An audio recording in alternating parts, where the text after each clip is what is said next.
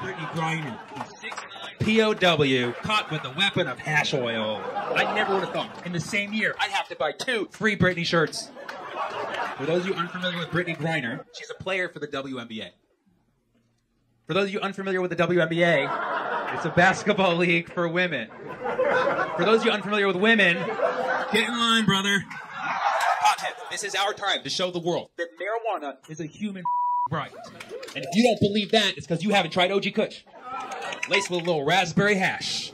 The Russians said they would free Britney if we gave them Victor Bout. He's a weapons dealer. They call him the Merchant of Death. Sounds like a reasonable guy. But of course, Americans got bent out of shape. We can't give them the arms dealer. He sold weapons to other countries. He started civil wars. He started coups. You're right. That is America's job. Can't let people take our good work in this economy. All I'm saying is, if we can free a Britney from her dad, we can free a Britney from a Vlad.